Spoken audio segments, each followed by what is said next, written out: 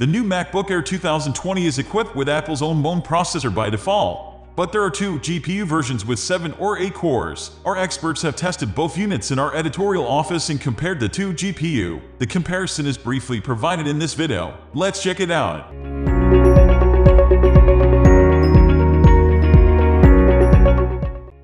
Synthetic benchmarks. The results of the two versions are usually very close to each other and we rarely see a difference of more than 10%. We have also included the results of the current MacBook Pro 16 with the Radeon 5500M, which is still faster. But the differences are not huge, considering that the Mon chip inside the MacBook Air is completely passively cooled. These results are very impressive. The new A13 chip in the Apple iPad Air 2020 on the other hand is clearly beaten by the Mon chip.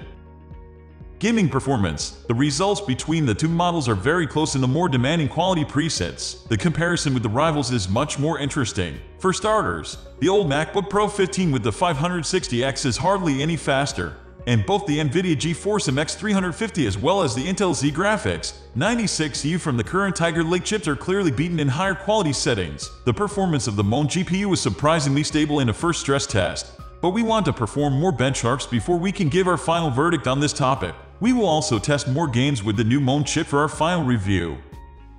First impressions. Our initial tests clearly show that Apple's new Mon chip offers a significant performance improvement over the old MacBook Air powered by Intel CPU. The annoying chassis fan is finally gone as well, so the new MacBook Air is a completely silent device. It is also the only MacBook with dedicated function keys and no touch bar. The choice of the GPU or the number of cores does not really matter, to be honest. It really depends on the storage you want. If 256 GB is sufficient for you, then you can go ahead and get the entry-level SKU with 7 GPU cores. If you prefer 512 GB, however, you can upgrade the entry-level SKU, but it would make more sense just to get the more expensive unit with the 8-core GPU instead.